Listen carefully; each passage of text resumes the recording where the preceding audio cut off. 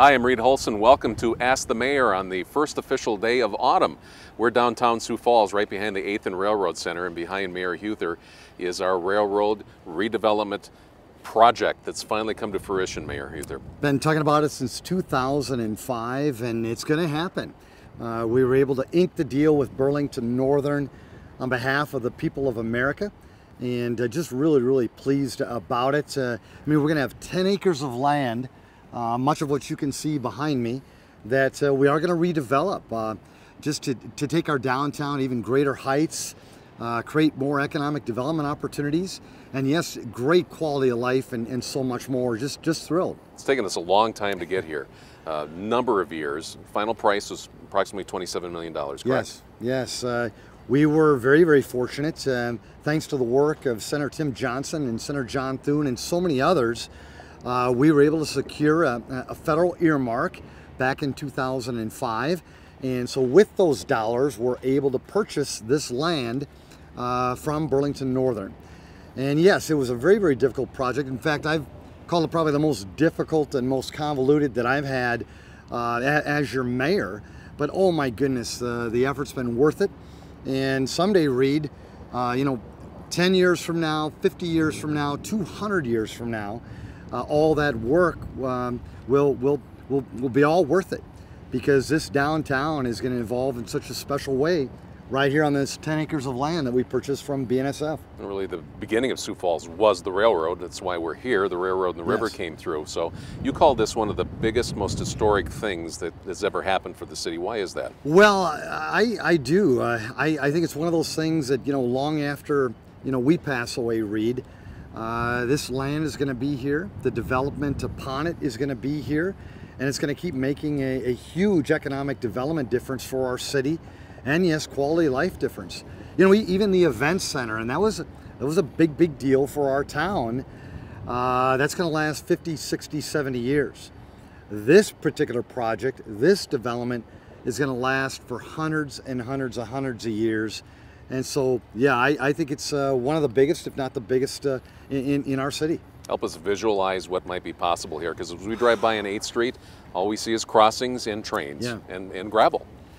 Well, I truly, it's whatever the dreamers and the investors and the developers and the citizens of Sioux Falls believe it can be.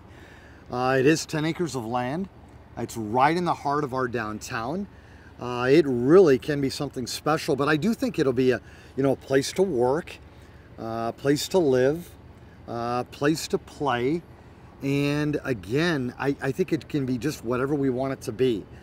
I personally, I've had the pleasure of traveling around the world, and I've seen these unique city centers in Europe, for example, where it truly is. It's a combination of a beautiful green space with magnificent buildings around it, where people gather to live, work, and play, and that's something that I'd love to see. But again, I just am one voice, and ultimately it'll be the citizens of this town that'll decide, and it's just going to be grand. What's the timeline to get things going? Well, we did ink the deal, and now we just have to close it, and that'll be about probably 6 months or so. But I know our partners at BNSF, they're enthused to get it done too.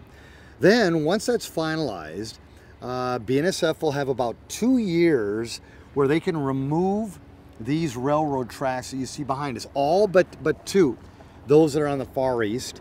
Then probably about 18 months from now, we'll really start to engage the public by creating what we'll call an RFP or 2 or 3.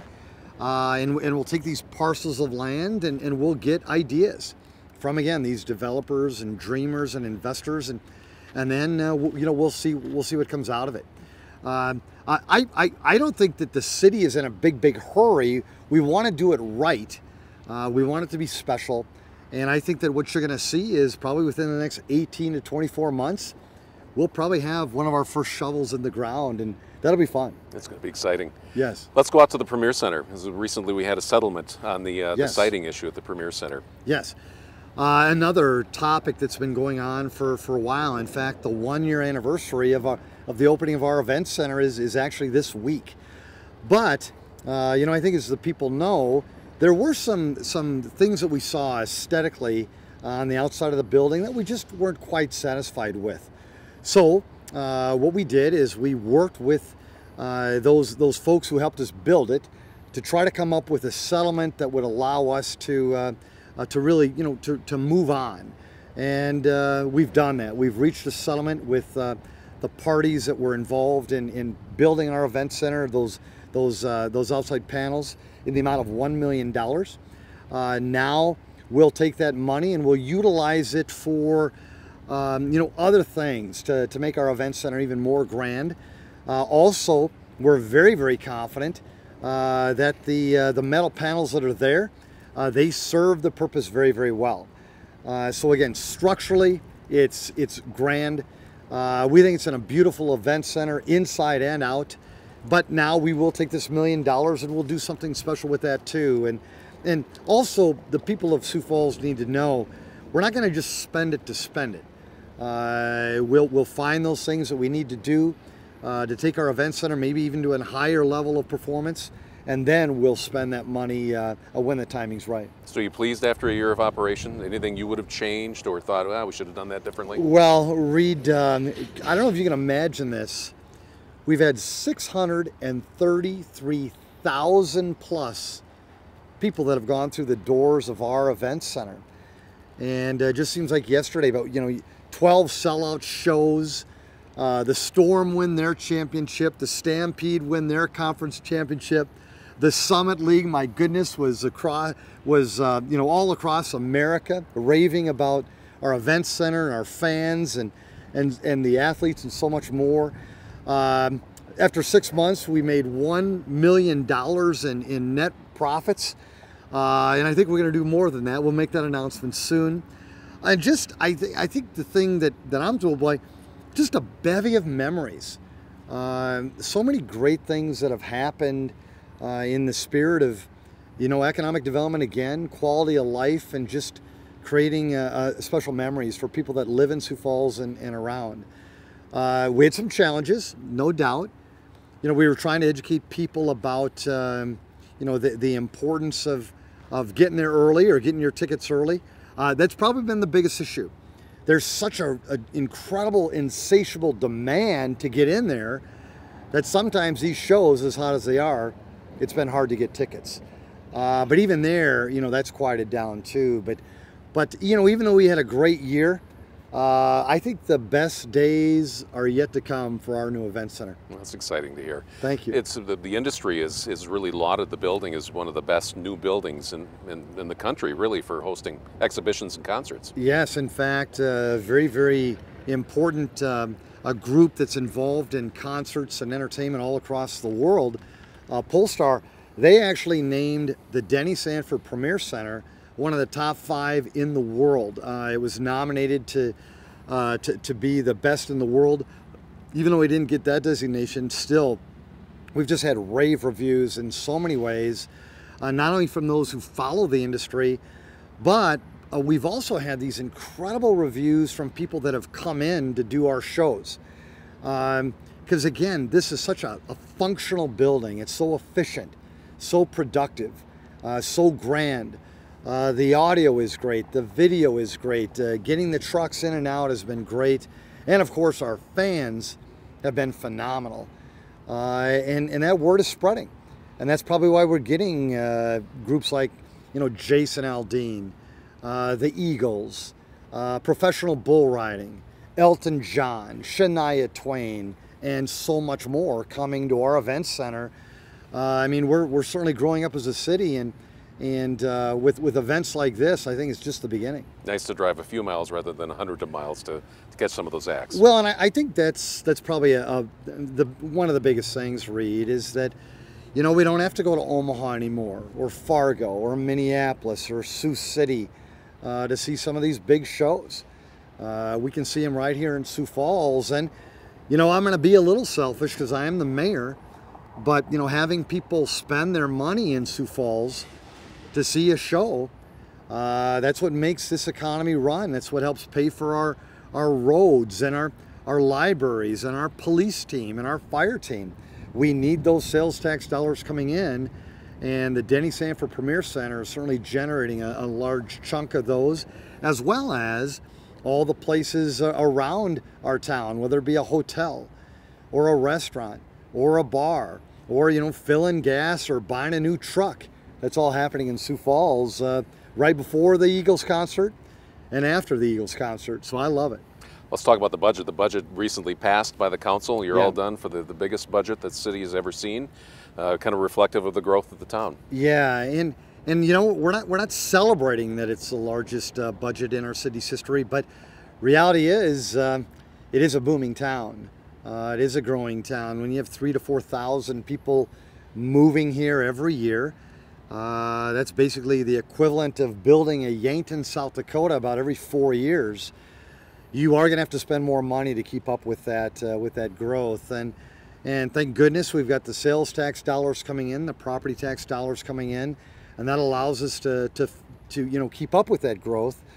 But with the help of all the city employees, the department heads, the finance team, and yes, our city council, I think we've been very, very prudent, very responsible with the dollars that we are blessed with, and we just passed a great budget. And I think the city council, their changes or their little tweaks to the budget, I think was also a testament to how much they do trust the city team, the department heads, and maybe even this mayor a little bit, that we are doing it on behalf of the people that we serve and that we care about, and the city council certainly has played a big role in that as well. There really weren't a lot of tweaks or amendments from the council this particular year, just a few. And that's been the pattern, and I think that's great. There were some tweaks, and I respect it. We've all got different ideas on what's the best way to spend taxpayer dollars. But you've got 8 city councilors. They are entrusted to really approve these dollars that ultimately will be spent. And then the executive branch, our role is to spend them very, very wisely, to execute these projects in the most efficient and productive way that we can. There were some tweaks, but not a lot. And I just think that just kind of shows we are working in collaboration, working in teamwork, and yes, communicating very, very well on behalf of the people that we serve. And you're still on track for that possible new administration building for the city. We are, and I'm so pleased that the council has rallied behind this as well. Now again, nothing has been finalized, nothing has, but again, we're taking these steps, communicating more and more, doing more and more due diligence, and the city council certainly are right either beside us or they're in front of us on this journey. But ultimately, I am pleased that the council is working with us in the spirit of ultimately building a new city building for our employees. Because, Sioux Falls, I got to tell you, this isn't a new topic either. We've been talking about needing more space for this growing city government that we have, to provide a great place for our city employees to work, to provide an efficient place for taxpayers to come to do the city business. And ultimately, I hope that we can get that done here, and I like our plan, but I know the council still got some questions, and they should, and we'll work with them to answer those questions along the journey. And just so everybody can visualize, we're talking about this building possibly being right across from the main library, yes, next to the parking ramp. It is, as well as we've got our park, we've got a library, we've got a parking ramp. It's right smack dab in the middle of all these government functions that are happening with the county and the city. So we actually think the location is just wonderful. We also think that it'll take that part of town and really help it, kind of stimulate it to take that economic development to a new level in that area too. So again, more to come. We'll keep the city council engaged the entire way along with the taxpayers, and ultimately there's probably 2 to 3 more steps to go before we ever get ready to put that shovel in the ground. But I like the progress that we're making, and just really proud of the council as well, that they're they're right with us in this journey. All right, we're going to take a break. We're going to come back. We're going to talk to the mayor about where we're at on our building permits. Is it going to be another record-breaking year? We're going to find out the possibilities when we come back and ask the mayor.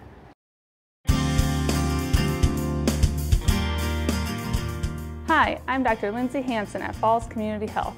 With the recent measles outbreak here in South Dakota, I wanted to take a moment to remind you that measles is a preventable disease. The virus is highly contagious, but vaccination works very well, up to 97% effective against measles.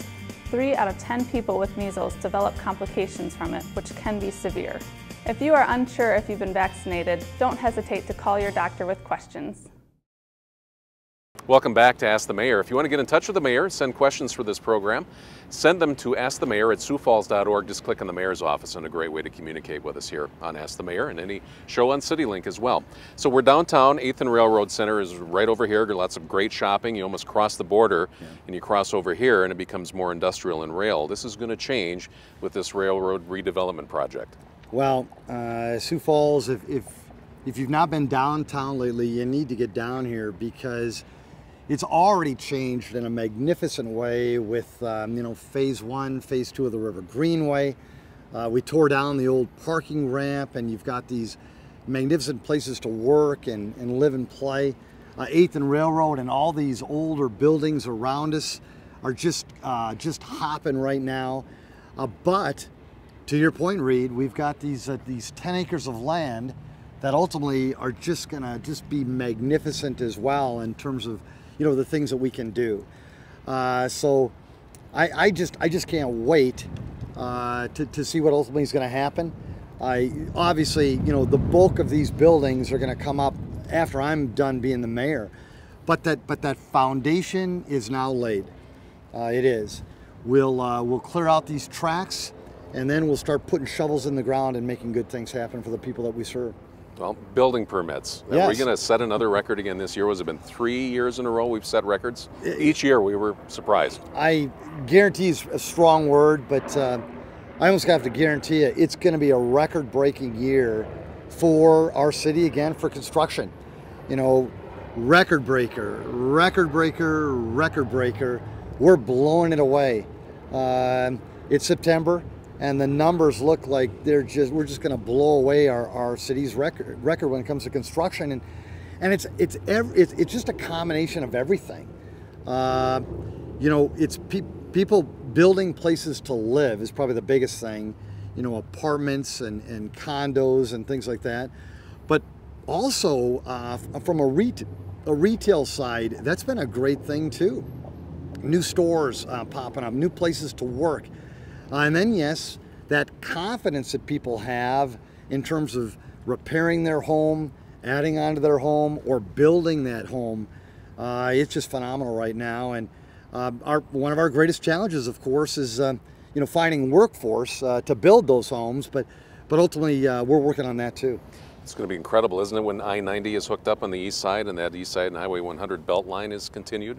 The growth is even going to follow even greater. Well, it will, and you throw in, we've got the levee system now that's been approved in terms of the new flood zone maps that we'll have coming soon.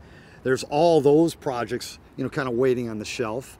You've got dreamers that are looking to, invest in this 10 acres of land. They're already dreaming big. That's sitting on the shelf. Like you said, Reed. You've got Highway 100 or Veterans Parkway that is going to go around our entire city. There's all that development that's just waiting on the shelf. And so again, I know we've gone boom and boom and boom, but I think there's more booms to come for this great city. And I don't see it slowing down. I really don't. Let's talk about your new leadership team that's over at the police department. With a number of retirements lately, it's really kind of transformed who's leading our police department. Well, I'm a huge fan of Chief Barthel. I am, and I'm going to miss him, and I know that the people of Sioux Falls will miss him too. But you know what? He's going to pursue his life's dream, and I commend him for that. But this man, Doug Barthel, he's built a team around him that also is raring and ready to go in terms of leadership. Matt Burns will be our new chief. And then you got Galen Schmidt waiting in the wings to be our assistant chief. And those two men working side by side, they're going to take our police team to a whole new level. And you know, they'll think of some new ideas, and they'll lead in a different way, and they'll take risks, and you bet they're going to make some mistakes every now and then, and I love it. I love it. But they've got some energy, they've got some spirit, they certainly have a ton of heart and guts, and ultimately our police is in good hands. And but I just can't wait for the future too. You know, Mayor Munson, when you look back at his legacy, he did some good things. He really, really did. But I think one of the best was, you know, he was able to take that risk on Chief Barthel and Patty Lyons, and boy, did he make good moves.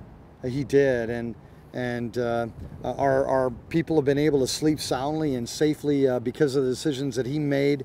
And I'm hoping, well, not only hoping, I know that the decisions that I've made with Galen and with Matt, they're good ones too. And Sioux Falls, you can sleep sound knowing that your city's going to be safe. Well, you talked about not being able to grow unless you have enough water resources. You recently held the big Sioux River River Summit up in Brookings this year. You went out of Sioux Falls and went up north stream a little bit. It was great. The biggest turnout we've ever had since we've been doing this summit. And again, not only does Sioux Falls have to care about the big Sioux River and the tributaries that go into it, but this big Sioux River goes north and it goes south. And there are mayors and towns and cities all along the big Sioux River. And so, yeah, we did expand our reach. We went up to Brookings, and it was just phenomenal. I just love how, you know, we talked about the goods and the bads, and you bet some of these challenges that we face in terms of making our big Sioux River you know, even a stronger source of water. But we're going to keep doing that. In fact, there's even talk about now maybe even going up to Watertown and Summit in that area. But we are making progress.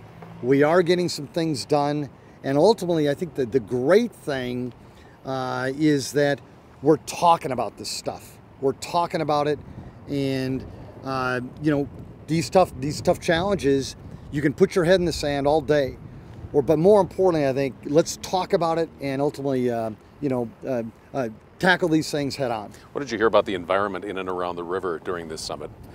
Grasses and native fauna, everything around it. Well, this is a topic that's being covered all over the nation, and especially here in the Midwest.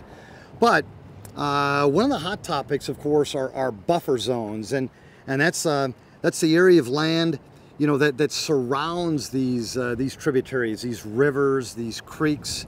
And so buffer zones is a big deal. And the more buffers that you can put between, you know, your river or your tributaries and probably potentially these pollutants that can pollute it, it's really good. It does good things. And so again, having, you know, larger grasses or these buffers really helps you to ensure that your water stays clean. Well, we had a lot of water in August with that torrential downpour, rain that happened. How did we do in that storm? Did the infrastructure hold up the changes that we made?